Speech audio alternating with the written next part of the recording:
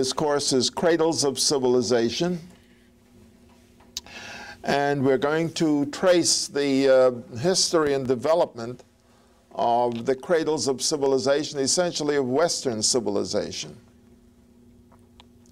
By the way, there was an advanced civilization in a place called Mohenjo-Daro in India, which is now in the area of Pakistan, India, around the shores of the Indus River. About Chinese civilization, what we do know is that despite the usual, what shall I say, publicity of China as being the oldest civilization, the Chinese calendar, I think, goes back 4,000 years. The Jewish calendar goes back 5,760 years. The Jewish calendar, I'll explain later why it goes back to that particular number.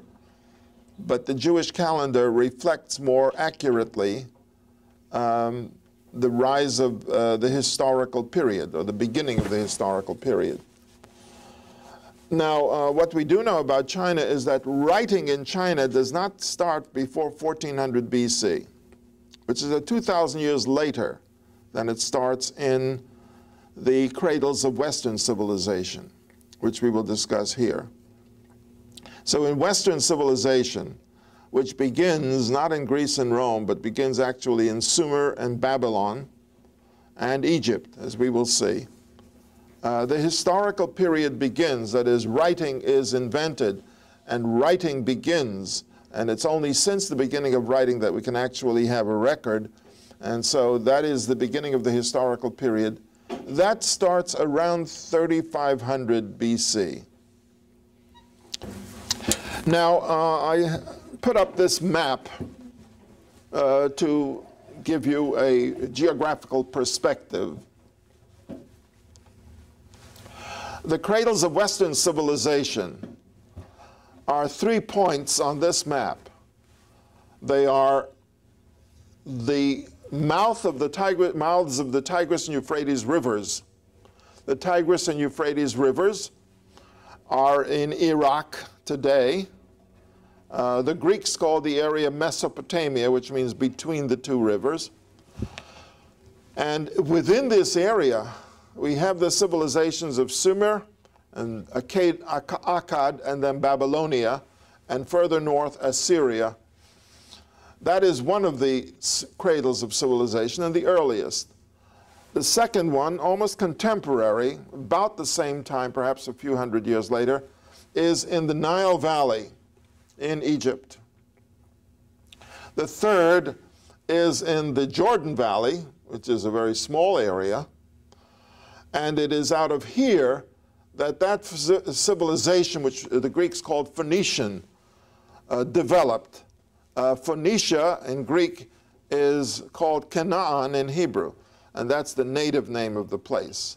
The Canaanites, or the people of Canaan, are the Phoenicians, as the Greeks call them.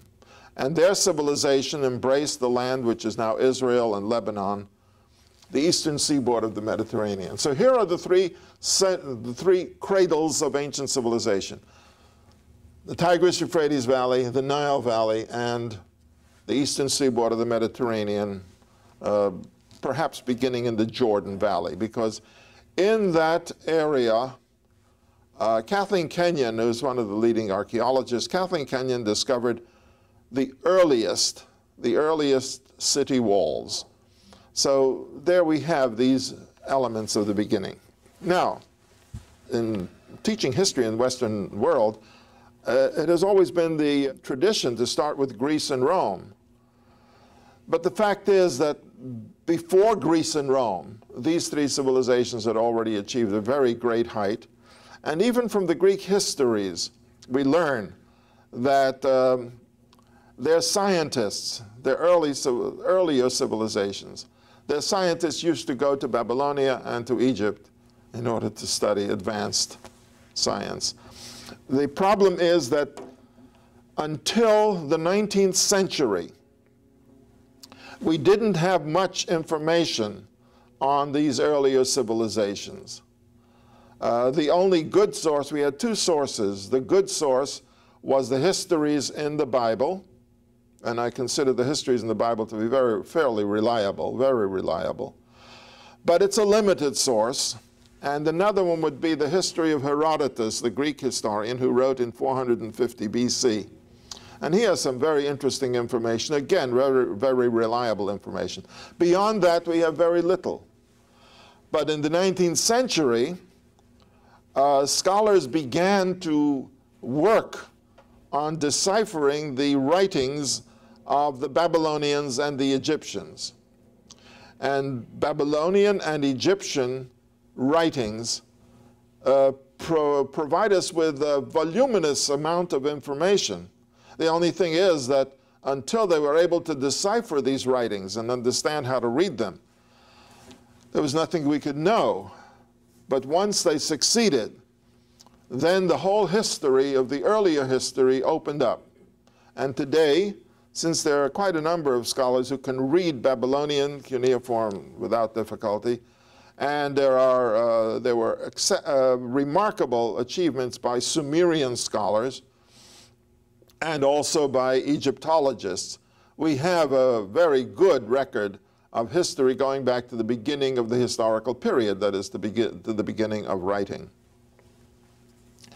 Now, you know, writing is one of the great creations, one of the great inventions in the history of human civilization.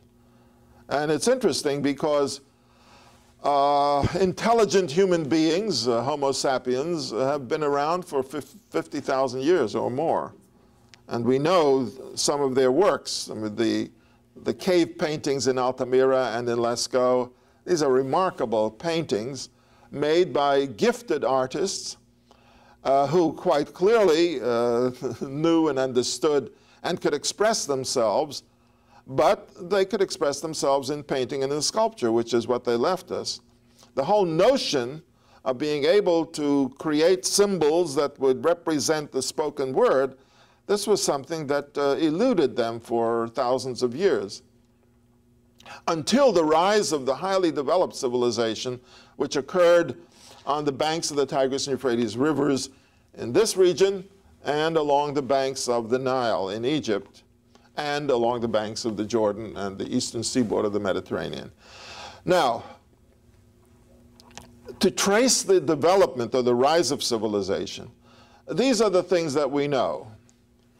After all, we know a lot about what we call the Paleolithic period, the Old Stone Age. And that is the period of human development when Homo sapiens was around, I mean, highly intelligent people. But they were essentially people who had to hunt and gather food, hunt for food and gather food. This was their way of life.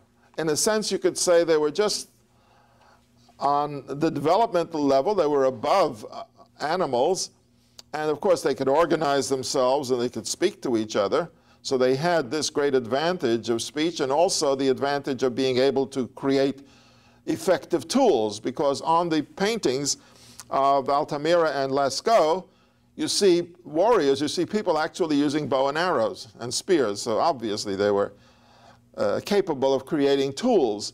And we know from their tools that they had an effective group of tools, but they are what we call Old Stone Age, or rather, from our point of view, primitive. Nevertheless, they were effective. I mean, they used sticks and they used bones and they used stones tied to sticks, and they had clubs and they had bows and arrows and spears and knives, many things. But they were still in what we call the Paleolithic period, namely not settled and essentially having to move, being in nomadic groups in order to maintain themselves.